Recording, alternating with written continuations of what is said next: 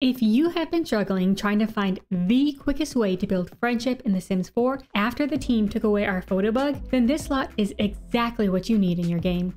Now, there are multiple different reward traits your Sims can get that'll give them relationship boosts, but those only help when meeting new people. You can also have your Sims do activities with someone like cloud gazing or playing a game, but those can take a long time to build up friendship. The absolute quickest way to make friends in The Sims 4 is by using the tiny home buffs. But what if you don't want to live in a tiny home? Well, I've solved that problem with this tiny home park that utilizes all the lot tricks and hacks that will help you gain relationship as quickly as possible. Let me explain how this all works. Tiny homes give your Sims massive boosts to relationship gains when your Sims either live on the lot or even just visit one. However, if you place a tiny home in your world and just have your Sims visit an empty house, there's really nothing for them to do there and no way to take care of their needs without being invited inside the home by a household that lives there. I wanted to create a lot that takes advantage of these tricks, but also is somewhere you'd actually want to spend time and has stuff for your Sims to use. So I found a workaround. If I just put everything outside, then your Sims don't have to be invited inside in order to make the lot functional. With this in mind, I figured the perfect hack here would be to use the tiny home lot type, but make it into a park. In order to make this work, you have to put down at least 4 tiles. I didn't want to just plop down a few tiles and move on though. I wanted this to look like an actually nice place to visit. So at the front, I built a pavilion area. This will have some sitting areas and restrooms, so even if the weather is bad, your Sims will have a sheltered place to sit and chat, as well as restrooms to take care of their needs. I also added in a few lot traits to further boost your relationship gains here.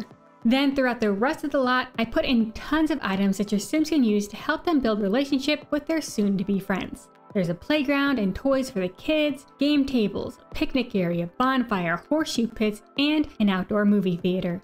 Tiny homes are also OP for building skills, so there are a few skill building items scattered around like a guitar, some grills, planter boxes, etc. So even if you don't want to make friends, your Sims will still want to visit here for the great skill boost. I made sure there were plenty of open walls on this pavilion because if you visit a lot that doesn't have a household member on it to invite you inside, you can't lower the walls. By keeping the amount of full walls minimal, you'll still be able to see and use everything that the game technically considers to be inside. The roof will also stay on, but if you just move your camera close up into the pavilion, the walls and roof will disappear and you'll be able to see everything. You've probably noticed that the bathrooms are completely closed in with walls and are like, Liz, you messed up. There will be no way to use those when Sims visit. Don't worry, I playtested this lot and fixed it.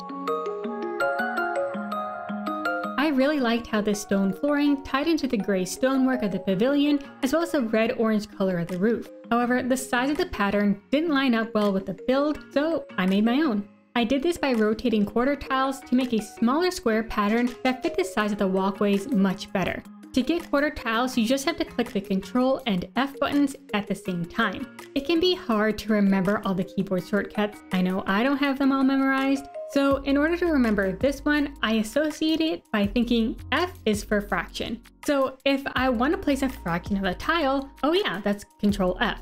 Hopefully that little trick helps you remember it too.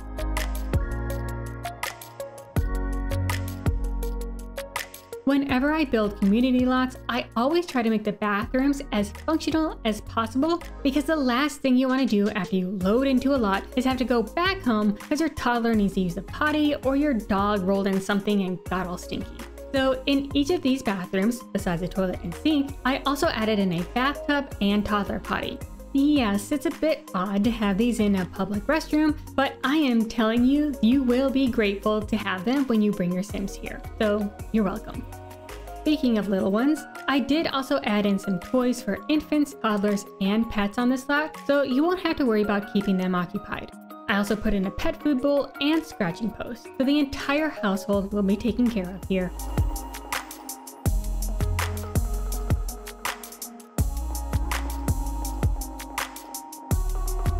I really struggled to decide what I wanted to do on this patio. First, I was going to put a few games tables, but I ended up making a separate games area under a few trellises elsewhere on the lot. Then I considered putting picnic tables, but I moved those too so that there could be a larger picnic area on the left with some grills and a food stall. I also tried putting in a little tree landscape thing, but that just seemed like a waste of the space, so I ended up tearing that down later.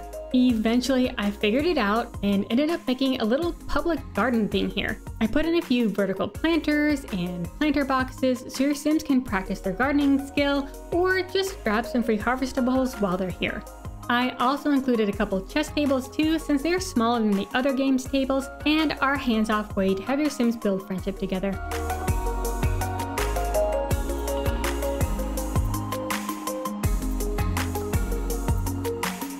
Alright, let's go a bit off topic to talk about some Sims 4 news and rant about horses for a bit. Surprise, surprise, it seems like the Sims community has mixed feelings about the upcoming Horse Ranch expansion pack.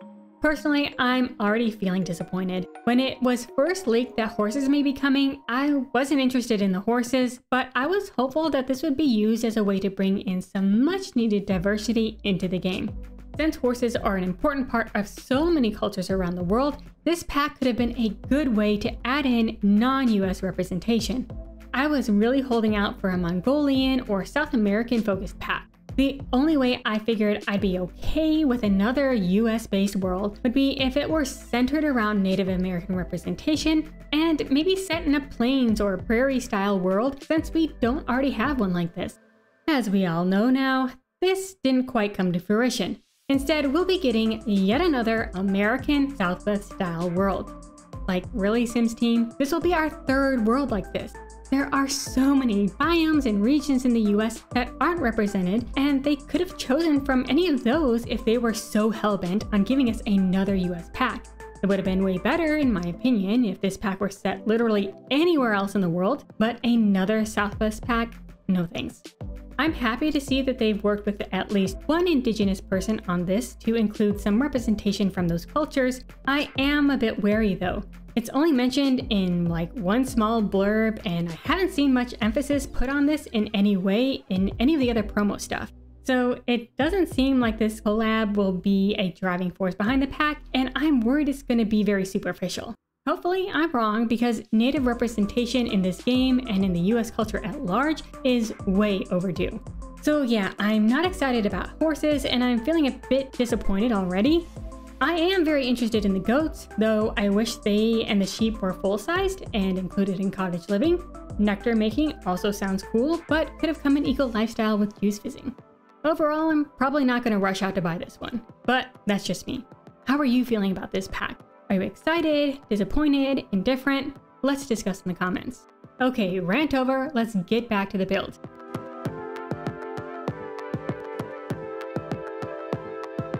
I made a sidewalk area at the front of the lot to attempt to give it some more realism and blend it into the street.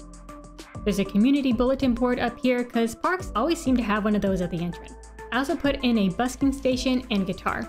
Another way you can gain friendship is by mentoring another sim in things like fitness or piano, so I figured maybe you could try doing that here too. The busking station I added as a bonus way to make some simoleons while you're here. I also used the Better Build Buy mod from Twisted Mexi to find extra details to add out here, like some newspaper stands, mail drop box, and signage. This mod makes it so much easier to find and use debug items. This is especially helpful for debug plants, which I use for my landscaping extensively. I swear I cannot build without this mod, so if you'd like to download it for your game too, I'll put a link in the video description.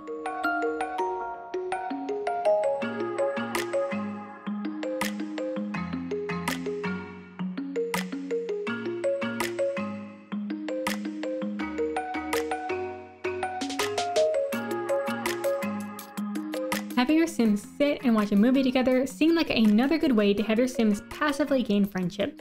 So at the back of the lot, I put in one of those huge outdoor TVs from Movie Hangout stuff to create an outdoor theater space. These string lights from City Living tied into the color scheme and added in just a little pizzazz to this area, so I strung those up behind the movie screen. In the front, I spread out a bunch of layered rugs to act as blankets people may bring to sit on the grass here. They would also make a nice place for your Sims to lay while cloud gazing or stargazing. Off camera, I also put down some folding chairs and cushions for people to sit in while watching their movie. We'll see how that all looks in the tour at the end though.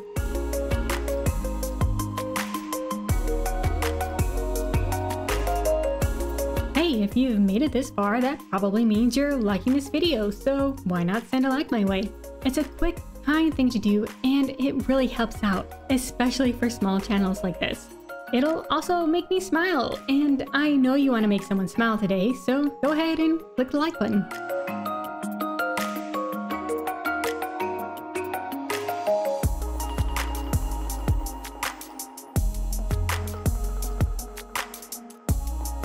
If you've been watching some of my other videos, you've probably noticed that I've built a lot of parks. Yeah, I think this is like my 4th park build that I've shared. What can I say? I guess I'm an outdoorsy bitch, so I like landscaping and building outdoor spaces. In my defense though, the other parks I've shared are just variations of the same park, but for each season. So you could consider them to be one build broken into multiple parts. If you also want all the beautiful parks in your game that you can get, or if you missed the festivals from The Sims 3 seasons, check out my seasonal fairground build series. I'll link the playlist here. Speaking of parks, I'm working on finishing up the landscaping out here. Like I said, I used a bunch of debug for this. Usually what I do is pick out a handful of plants, then just layer them in different ways throughout the exterior. This way, even though I add in a ton of landscaping, it doesn't look too overwhelming, and it's still all cohesive because it's the same few items just put together in different ways. After this, I did some playtesting off camera to tweak a few things. So let's go ahead and jump into live mode to take a look at the final result. Here we are at Friendship Park with 2 Sims that I'd say are easy to dislike and would most definitely be unlikely friends. Don Lothario and Agnes Crumblebottom. As you can see, they have started off on the wrong foot, but we're gonna fix that. Let me just sit them back here to play a game and start working on improving their relationship while we take a look around. I also brought the family from my daycare build here to help show everything off. At the front, there is a playground on the right for child and toddler Sims. On the left, we have a water balloon bucket as well as a fire pit for Sims to tell some stories and chat around. Moving to the pavilion, as you can see, the roof and walls stay up since we are technically on a residential lot and haven't been invited inside. But you can just zoom in and those will disappear, then you can see and use everything inside. I removed the interior walls of the bathrooms and put up curtains because that's the only way to get these bathrooms to work here. As you can see, they are usable and don't cause any issues with multiple Sims in the pavilion. Right off of the pavilion, we have a little community garden on the patio. I planted a bunch of stuff here already, so you can use it right away, but you could definitely rip out those plants and have your Sims plant whatever you want instead. Over to the side here is the picnic area. There's some grills and a food stand. It won't be automatically tended, but you can just click on it and hire a vendor if you want to use it. Moving to the opposite side, there's a soccer ball Sims can kick around together. And there's Agnes and Tom.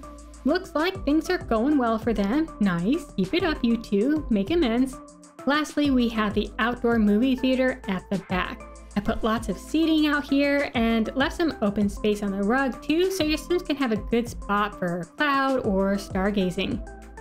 Hey, editor me popping in with a note. Now, there is a quirk to this lot if you're visiting here without being invited inside. The game's tables will say that you don't have permission to use them. Everything else will work, even if you're not invited in. So definitely still way better than visiting a normal tiny home lot where everything's inaccessible because it's all inside.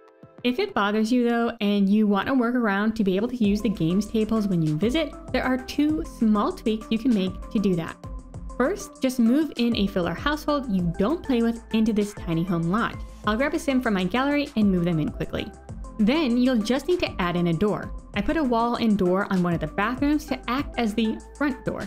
The other I left open so it'll still be usable anytime. Now you're all set up, so when you come here, you can click on the door to be invited inside. I do not understand why Sims can use the grill, TV, garden, etc. when they're not invited in, yet can't sit and play chess, but whatever. Pretty much everything works here regardless of if you're invited inside. And either way you visit, it is still more functional than traveling to an empty tiny lot. Alright, that's the whole build. I'll admit it's a bit odd to have your Sims visit a park that's actually a tiny home, But hey, we gotta do what we gotta do to hack the relationship system in The Sims since they wrongfully took away our photography bug. Plus, I'm sure you were gonna use this trick anyway. Might as well do it at a more fun and functional lot. But hey, maybe I'm wrong. Let me know what you think of this friendship trick in the comments. Will you use it, or is it too weird or OP? Thank you so much for watching. If you enjoyed this video, click the like button. It really helps out. I have plenty more builds coming, so if you want to see more, be sure to subscribe and ring the notification bell so you don't miss anything. Remember, be kind to yourself today, and I'll see you next time.